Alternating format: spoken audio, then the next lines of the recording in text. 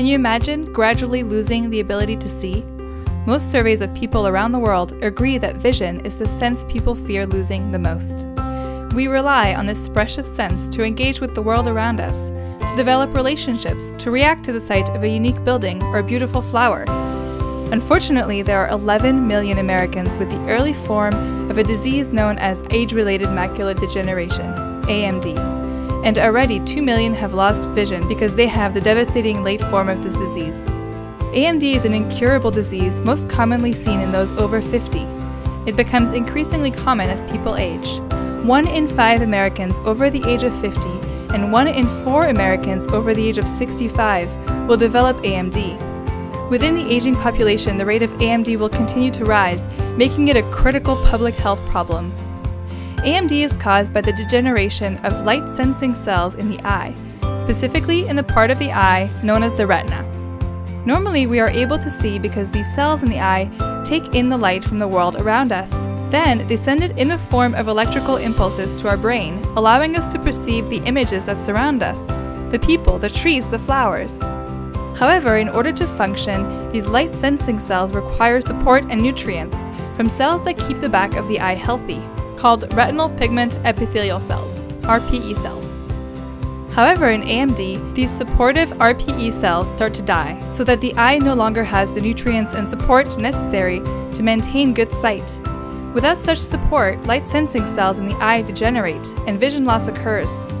Over time, patients with AMD lose high acuity vision and see only distorted or blurry images, losing the ability to discern objects or faces in their central vision.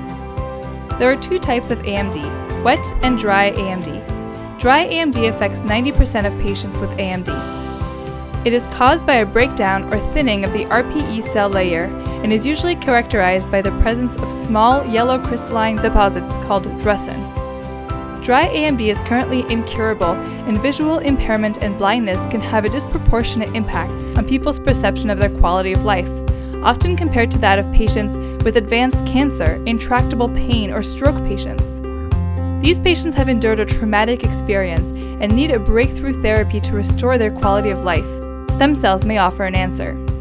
Using California's stem cell therapy funding through Proposition 71, with the support of an international partnership with the Medical Research Council of the UK, a group of pioneering scientists at the University of Southern California, in collaboration with the University of California at Santa Barbara, Caltech, and the City of Hope, are turning to stem cells to try to treat AMD.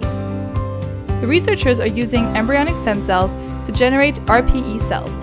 These RPE cells can be grown as a very thin sheet, only a single cell in depth, and then surgically implanted into the back of the eye on a microscaffold, where they can functionally replace damaged RPE cells. In animal studies, once the RPE cells are restored, the remaining light-sensing cells they support are preserved, and visual function improves. This treatment was recently approved for clinical testing by the FDA and is about to begin in a human clinical trial to assess its safety and activity in late-stage AMD patients. Researchers in London, using a different approach than those at the University of Southern California, are also testing stem cell therapies in human clinical trials to restore vision in patients with the less common wet form of AMD. This pioneering work is a testament to the power of collaborative research among California's finest scientific centers and research institutes, to the importance of biomedical research funding from California's Proposition 71, and to the stem cell therapy funding agency it created, CERM. As scientists and patient advocates build on the progress that Proposition 71 has enabled, we must keep the momentum going, understanding that there is still much work to be done. We must remember that human trials will celebrate successes, but barriers will surface, along with complications and challenges, so patience and understanding of the scientific discovery process is essential. Only with continued support for biomedical research can we increase our understanding of stem cells, enhance our ability to use them to create and replace cells that are damaged or missing in disease, and give patients back their sight, which is so vitally important to their lives.